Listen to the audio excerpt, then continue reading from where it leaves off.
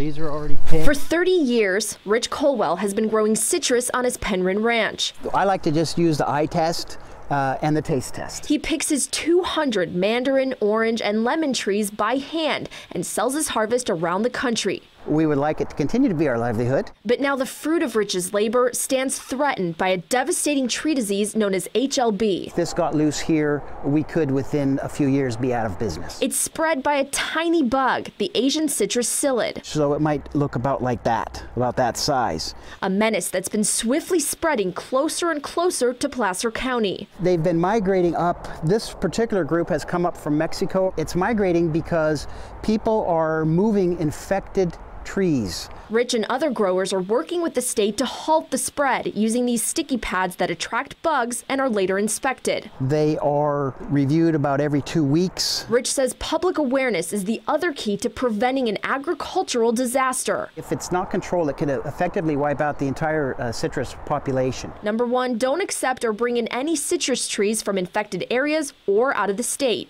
For those of you who have citrus trees at home like this one, Rich recommends you inspect them once every 2 weeks. And the best way to know if they're healthy is to first look at the leaves. It'll come in and it'll lay its eggs right here, burrows in, and if it is carrying the disease, then the disease will work its way in to the tree, and within a few-year period will kill the tree. Killing something Rich has dedicated his life to, but he says with a few simple steps, that fate can be avoided. The idea of having to tear up something that you have been working on for 20 or 30 years is very disconcerting. The more that people know about this, the more that they're aware of it, the more likely it is that we're going to be able to stop it. In Penryn, Natalie Brunel, KCRA 3 News.